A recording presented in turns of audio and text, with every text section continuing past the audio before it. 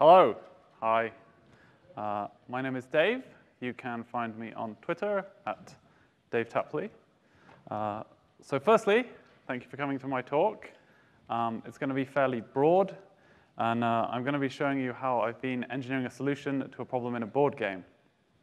So if you are here because it says board games in the title, just to clarify, there is actually only one board game. But that's still one more board game than at any other talk this year. And if you're here because it says augmented reality in the title, then yep, I've been working on an augmented reality app for the web using Rails. So to that point, almost nothing I'm going to show you is probably the right way to solve these problems. It's definitely not the right tool for the job.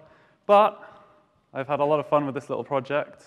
I've got to use some old and new technologies in weird and wonderful ways. But before we get to all that engineering fun, we need to talk about board game fun. So introducing PitchCar, that you can see on the screen. And I thought the best way to show you PitchCar would just be to show you how it works. Introducing the Retell Me Not Phoenix PitchCar demo team. Hey.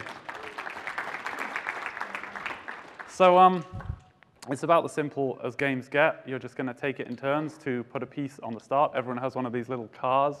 It's just a little wooden disc. And then you take it in turns to flick the cars around the track. And then the first person to complete 2 laps is the winner. The track is made up of these little pieces.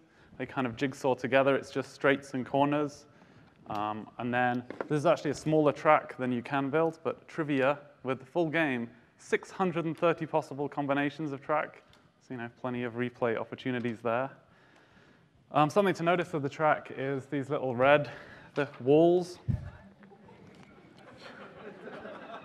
You just missed your cue. So the walls are really what makes the game fun. You can slide around them and bounce off them.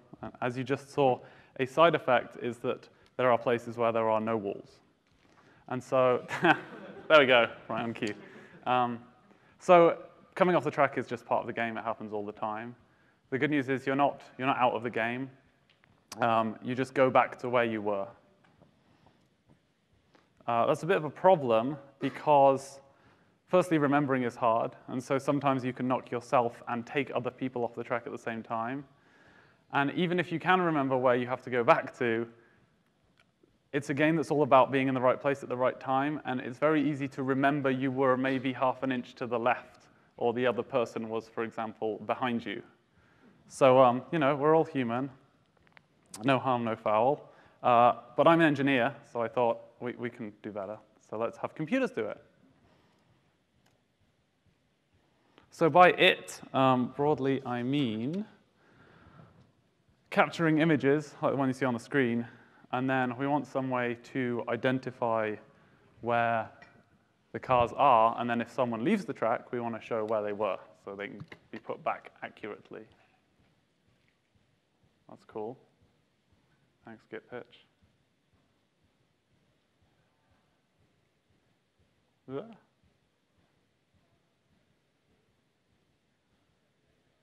All right, so before we get to how I engineered the solution, I was going to do a bit of a tech preview to try and justify some of the decisions I made. So I figured there's broadly 3 things that I had to do. One is actually capture the images from the webcam. So I've never really played with this before. Turns out there's this web real-time communications API. Here's what Mozilla has to say about it. If you scroll down a bit on this page, no surprise, it involves JavaScript. And I'm kind of like most people. I cautiously say, JavaScript, yeah, it's the language of the web, I guess. That's OK. But I haven't got to play with any new frameworks in a while, so I thought, you know what? Everyone's talking about it, so I thought I'd give Vue.js a try. So we're going to see some Vue.js. I won't say too much other than I'm kind of back into JavaScript now, which is I never thought I'd say. So once we've got these images, we're going to need some way to process them, do some computer vision. That sounds terrifying in Ruby, so I've just cheated, basically. And I'm using this old, 18-year-old, super stable, open computer vision library. But there's a Ruby wrapper, so we don't have to actually look at any C code. And then I wanted it to be real time. Like, I don't want to have to submit the form every time someone took a shot, because that would be tedious. And so I haven't got to play with Action Cable too much, so this project was a good entry to that. So and just in summary, this is how broad the talk is going to be slide. We're going to see this WebRTC protocol. I'm going to be saying how much I like Vue.js, probably more than I should. OpenCV on the back end, that's going to be a bunch of math, but it'll be OK. And then Action Cable for sending it all back and forth. So the plan, and this is going to be the bulk of the talk, is getting these images, action cabling them over to the server, processing them in OpenCV to figure out where the cars are, so when they come off the track, we can show you where to put them back.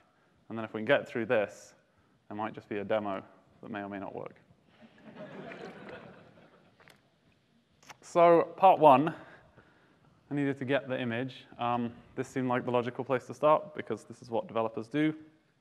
I'd never really seen Vue components or anything, so I found this Vue webcam component. If you go to the GitHub page, they have this little snippet. And this is how, like, their hello world for Vue webcam. The top element, that Vue webcam one, that's what Vue is going to take over, and it's going to put that video tag in that implements WebRTC. And then below that, you see we've got this button element. The only interesting thing about that is that @click, and that's Vue.js's way of saying, give me an on-click handler. So we're going to see that function in a minute. And then the image tag, you can see there's a colon before the source attribute. This is another Vue.js-ism, and this is saying, set the source for this image tag to be whatever is in the Vue.js component's photo on its Vue model. And we'll see how that works later. And then there's a corresponding JavaScript snippet which implements that take photo button. That happens when you click the button.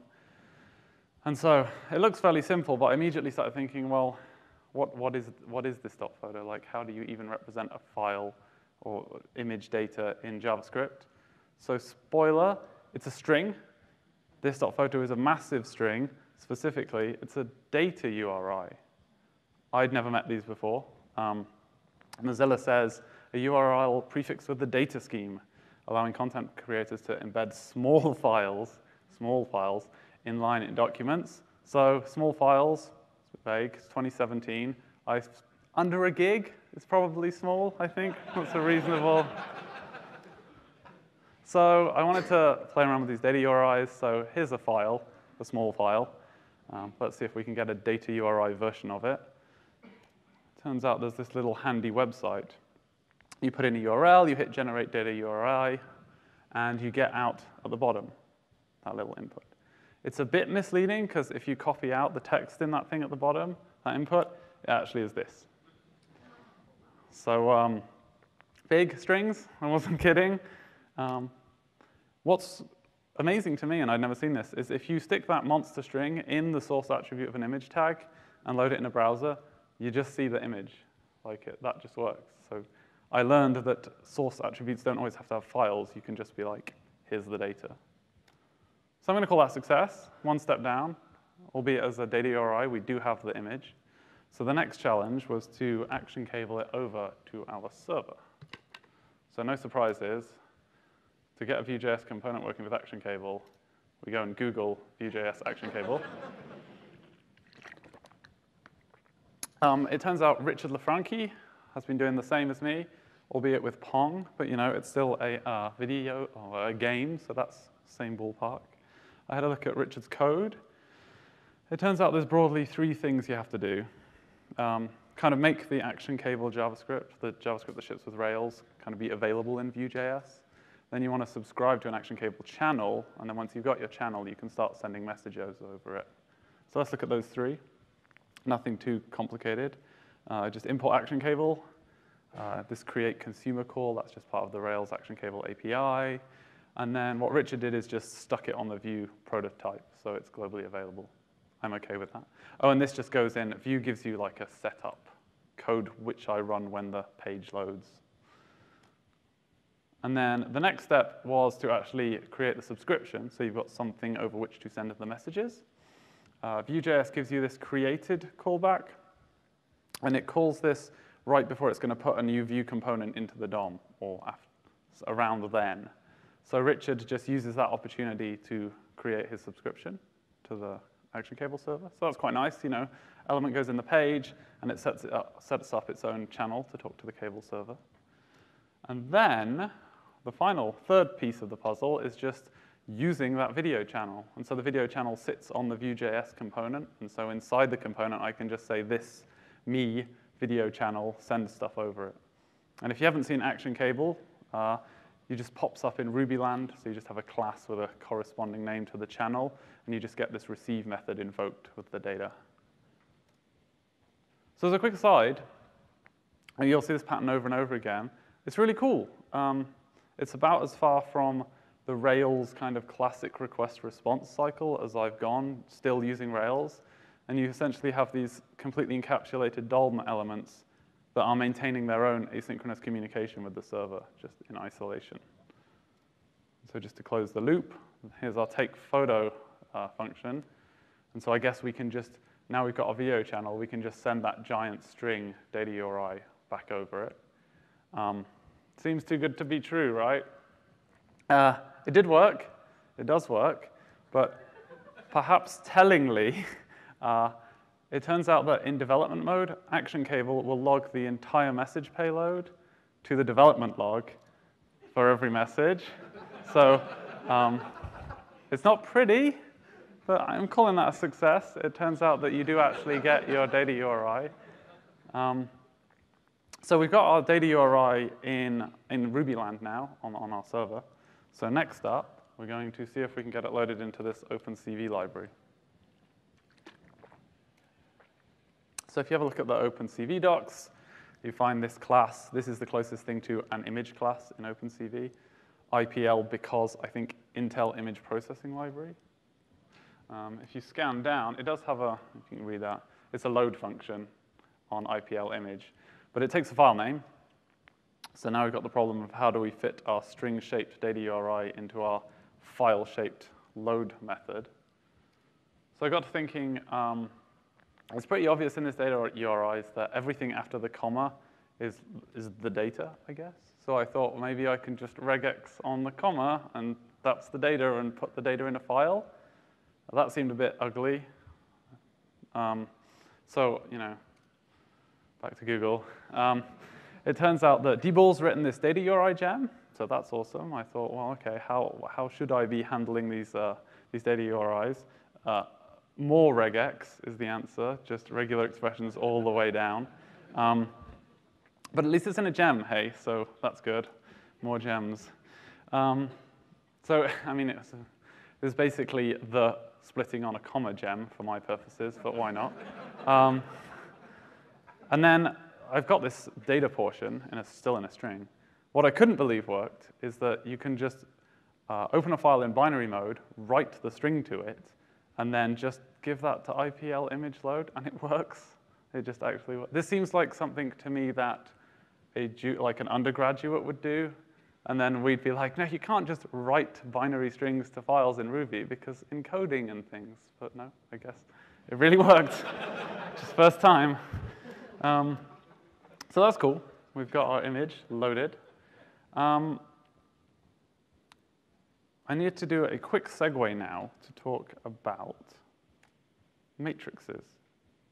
So I don't know if you've probably, I think probably most people have heard of matrix, but if you haven't, it's a table.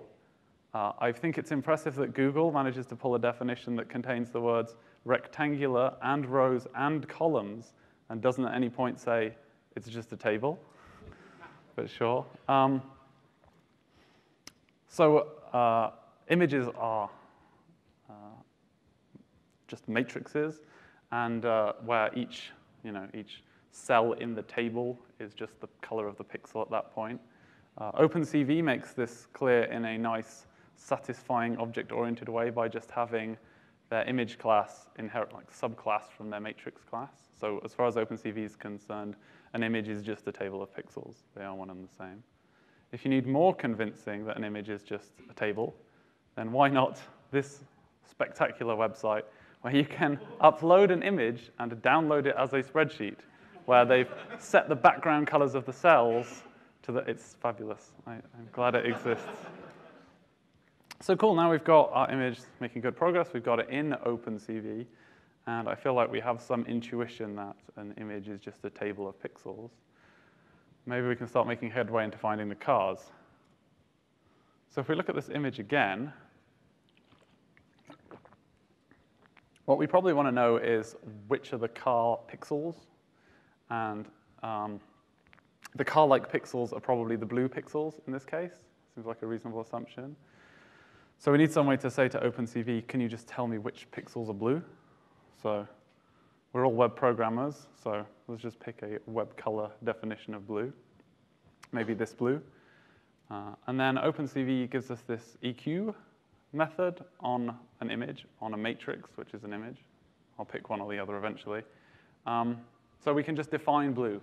And all this CV scalar thing it's another fancy word for just a value that has multiple values. So we're just saying blue, and that's really just the web hex code going in.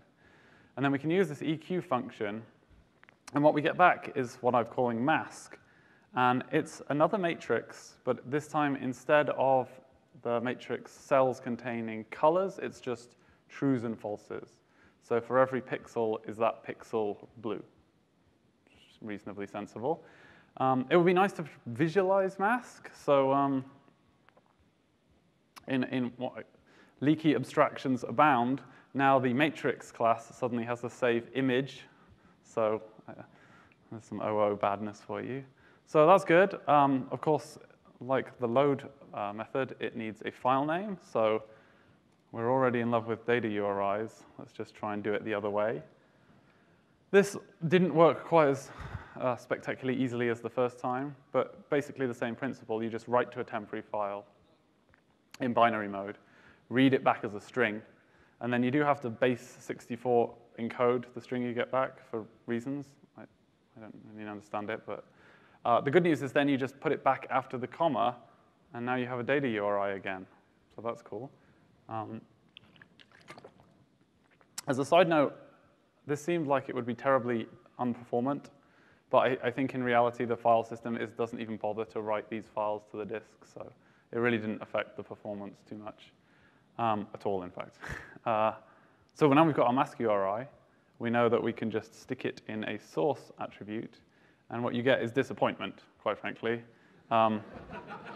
I don't think there's any chance you can see it on the screen, but somewhere in that sea of false blackness, there are a few glimmers of true pixels which show up as completely white.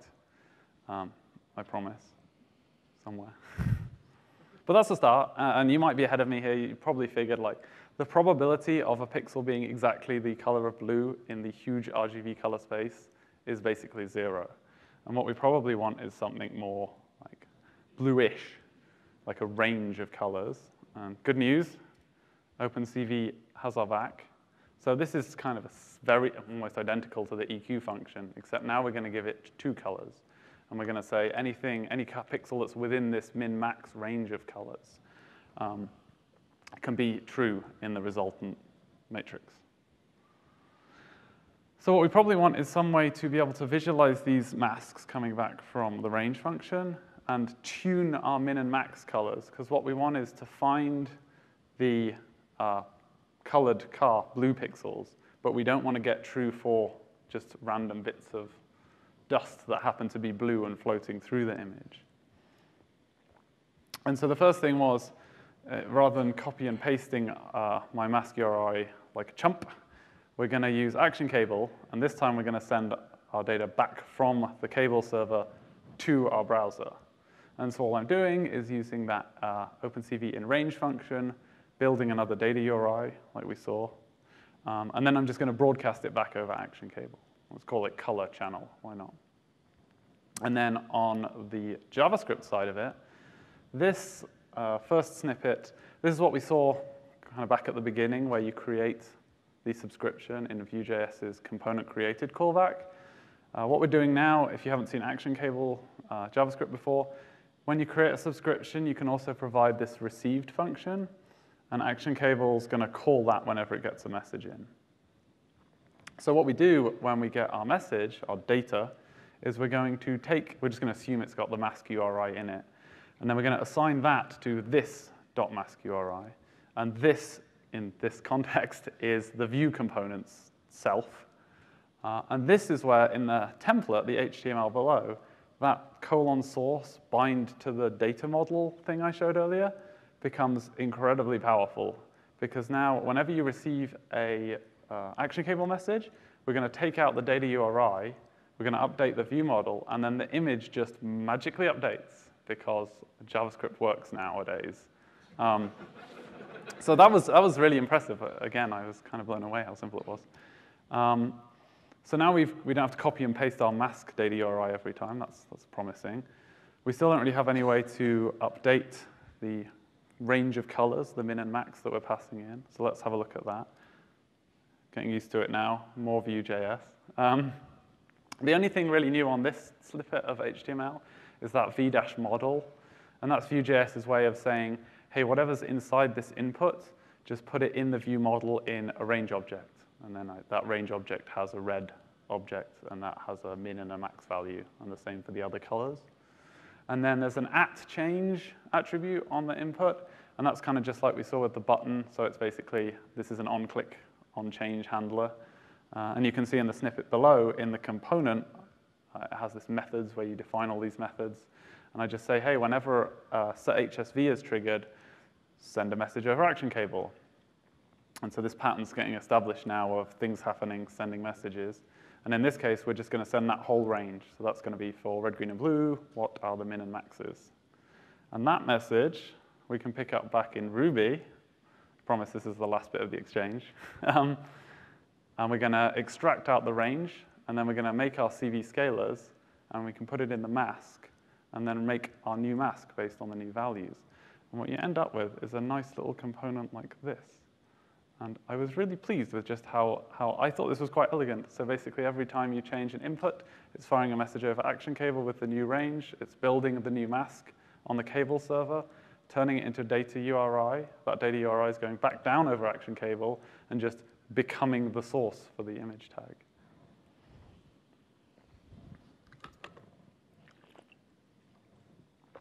So this is nice.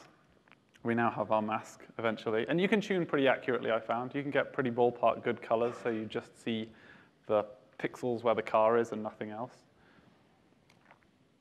Of course, we don't really still know where the car is. We just have this mask. And what we really want to be able to say is, what's the X, Y, like exactly where in the image is the car. I don't just need a mask of it.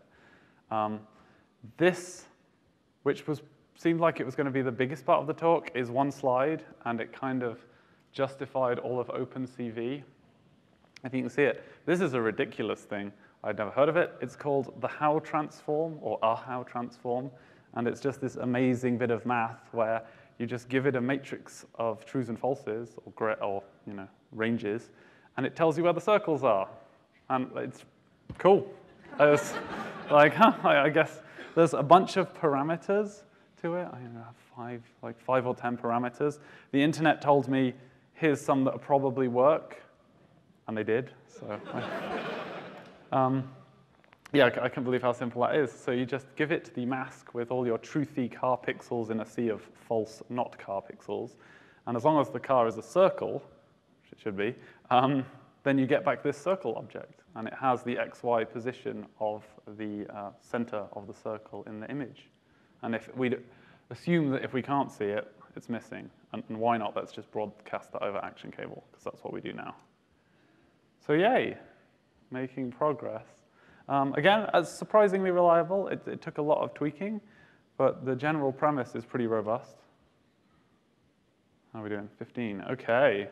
So the last piece is trying to figure out who actually fell off. So here's a nice picture. This is a simplified state of the game. It's pretty obvious the blue car's on the track. The pink car got knocked off. That's not great. What you can't see is the orange car, which is over the other side of the room under someone's chair, because people get very excited playing PitchCar, and that's fine. So looking at this kind of thing, I then thought, oh, OK, maybe there's actually like 3 states. We can be on the track in the image, but we might be in the image and off the track. or we might have just been flicked out of the camera's view altogether. And then I realized that actually you could be slightly lazier, and in reality, you're just on the track, or you're anywhere else in the universe, and you're not on the track. And this sounds kind of common sense, but I went down a rabbit hole, and when I realized this, it allowed me to do something which I think is quite a nice optimization, and it starts with another mask. And so this is going to be like the mask we saw before. It's just a matrix of trues and falses with the same dimensions as the image. But this time, instead of asking OpenCV, hey, where's the trues and falses, we're just going to define where the trues are in the image. And we're going to do it in such a way that all the pixels that are track pixels are true, and everything else is false.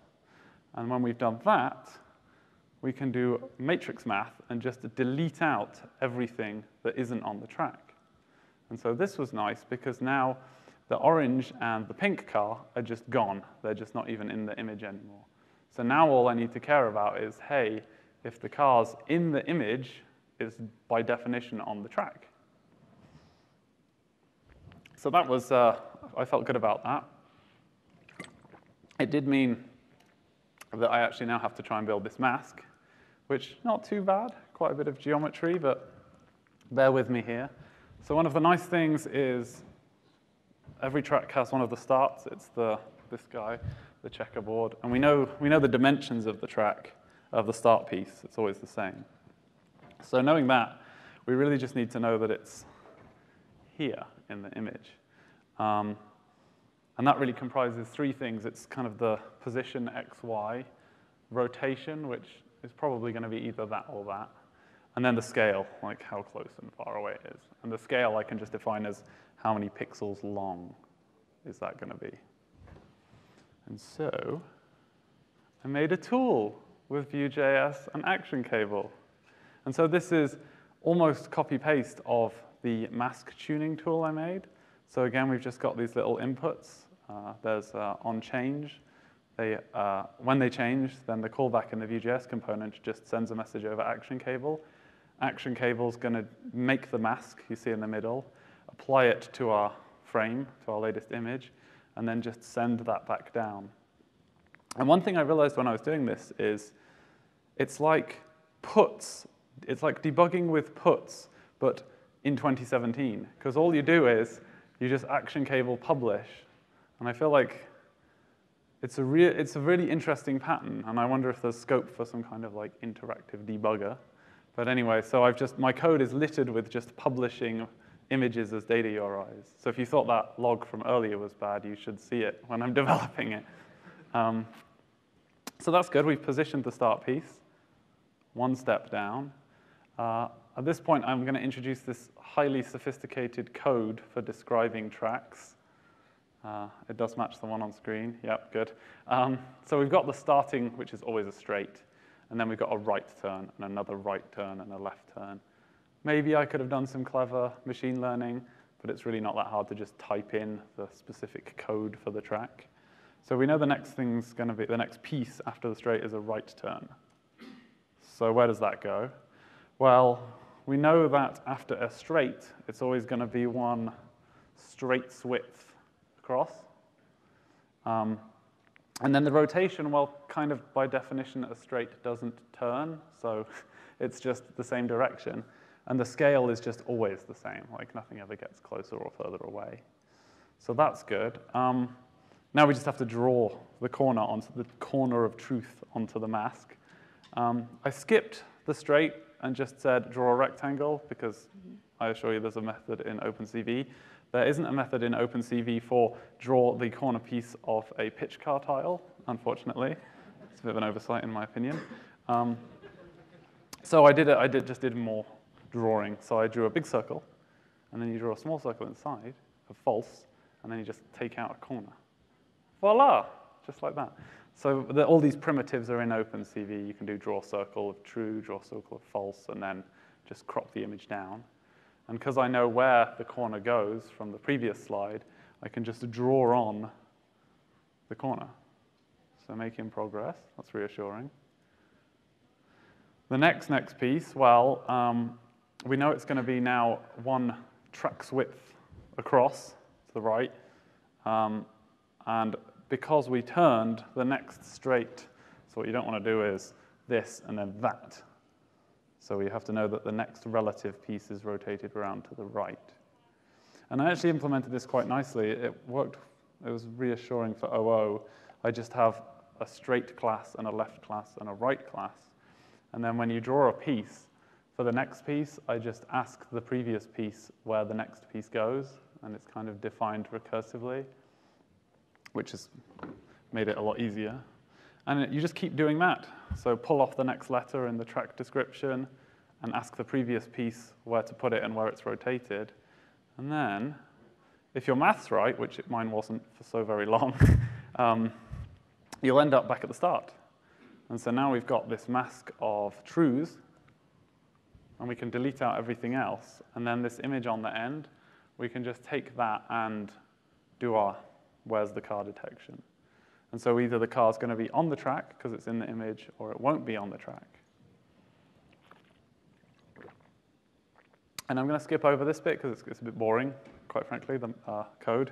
But this is just the logic then is, if we see the car, remember it's there, and then if it's still there, just show it's there.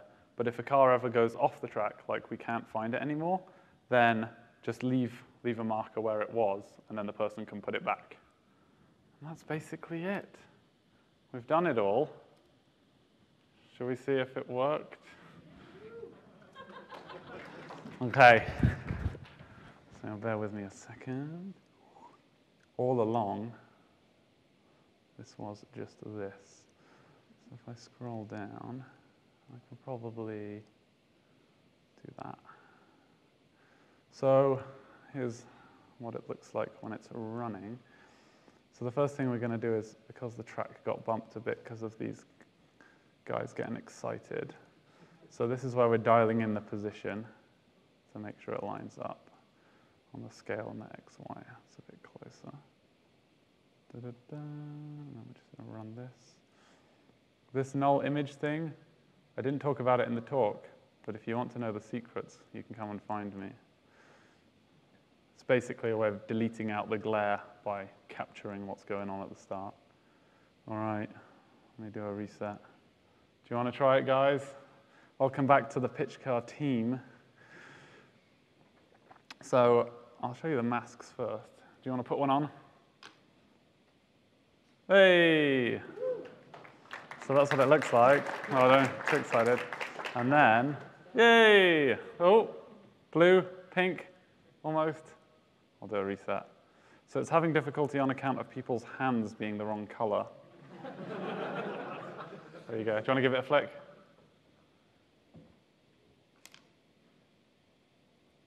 Whee. So this is it running. Ooh, there it is. So it's just going to sit here and try and find them and show where they are. And then if someone would be so good as to flick their car off the track. Watch, you won't be able to do it now. Hey! So you see the orange now has a little question mark. So this is the logic of it just saying, where did the orange go? I don't see it in the image anymore. And if Matt puts it back not where it was, for example, there. Oh, you managed to get it right on. You've trained my app into obsolescence. Brilliant. There you go, it's lost it again. So yeah, the crosshair won't reactivate unless it's convinced that Matt's trying to, not trying to cheat. So hopefully when he gets it somewhere nearby. Ooh. Ooh. Hey, there we go. And so now when the orange car moves again, there we go. Pitch cam. Thank you.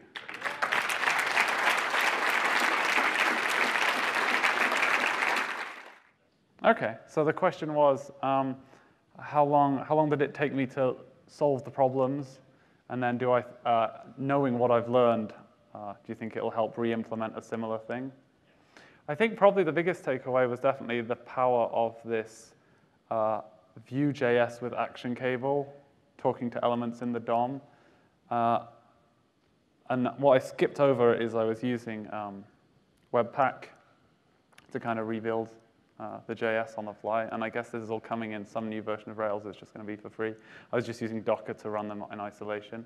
But I think in a year, I wouldn't be surprised if everyone's just using a lot more JavaScript and everything's a lot more asynchronous.